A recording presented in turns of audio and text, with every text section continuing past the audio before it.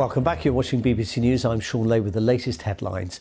A US court has sentenced the ISIS militant al-Shafi al-Sheikh to life in prison for his role in the hostage-taking and eventual deaths of 4 Americans in Syria. Russia rejects calls for a complete demilitarization around the Zaporizhzhia nuclear plant in southern Ukraine on grounds of security.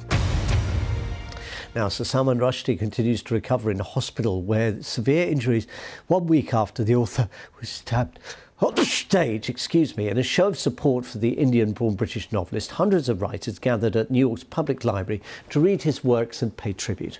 Our North America correspondent Nadia Tawfik reports.